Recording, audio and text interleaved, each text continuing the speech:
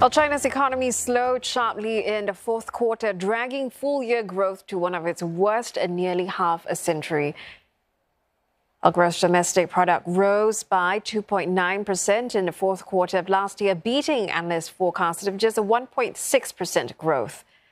For the full year, China's economy grew 3%, missing the official growth target of around 5.5% for the very first time. And Lo Min breaks down those figures.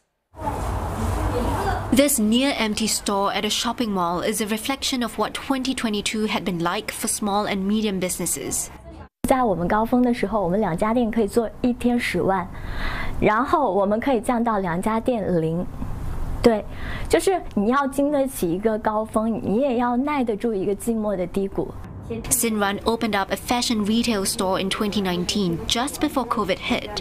It closed during the 2-month lockdown in Shanghai and endured low footfall in December when COVID cases ripped through the city in the aftermath of the loosening of COVID restrictions. 近3年以来，其实大家的一个消费欲望，它其实都在慢慢的缩紧，大家更理性来消费了。这次疫情过后的放开，其实最开始的时候店里是没有人的，因为大家不敢出门逛街，因为这个时候很多人都是在家里，可能在经历阳的这个过程。It took weeks before footfall returned to normal. Various metrics show China's economy recovering in December, signaling that China is gradually coming out of the shadows of zero COVID. But overall, it is a disappointing showing for China and a sharp break from the 8.4% growth in 2021. In many ways, this was a record-breaking year for China. It's missing its official growth target of around 5.5% by a wide margin for the first time. Consumer confidence at an all-time low last November, and youth unemployment rate hitting an all-time high in July at nearly 20%. It was a wild year for businesses and factories. They had to constantly adapt to changes in COVID policy, unexpected lockdowns, and surging infections, which left factory floors empty for some time. Retail sales fell less than expected in December, but still remained weak, falling 0.2% for the full year. Wallets are drained by 3 years of work disruption and lockdowns. Increase in household savings nearly doubled to 18 trillion yuan in 2022, up from 10 trillion in 2021. That's not because real income growth has increased, but because people are not willing to go out and spend. 还是保守一点消费吧，就算没有减少收入，也不会就是不会花大钱这样子，因为来年不好说嘛。感觉只有倒退吧，因为毕竟2个月没上班了嘛。再说后期的那个疫情呢又比较严重，对吧？基本上上班时间比较不是很紧凑。疫情对大家的这个消费习惯呢，多多少少会带来一些影响，所以现在更多的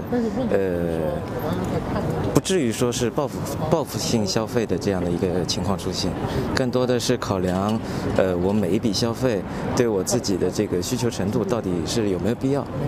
In 2023, we believe there would be a pretty significant improvement in the consumer market.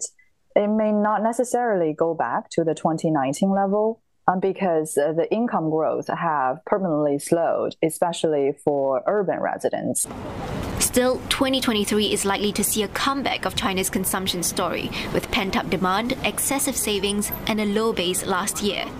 Analysts estimate retail sales to rebound at least 6% this year and project full-year growth to stand at 4.8%.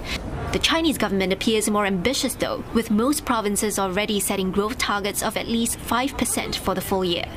China's economic recovery would be the biggest event this year for the global economy. There are several impacts for other countries' price level and growth.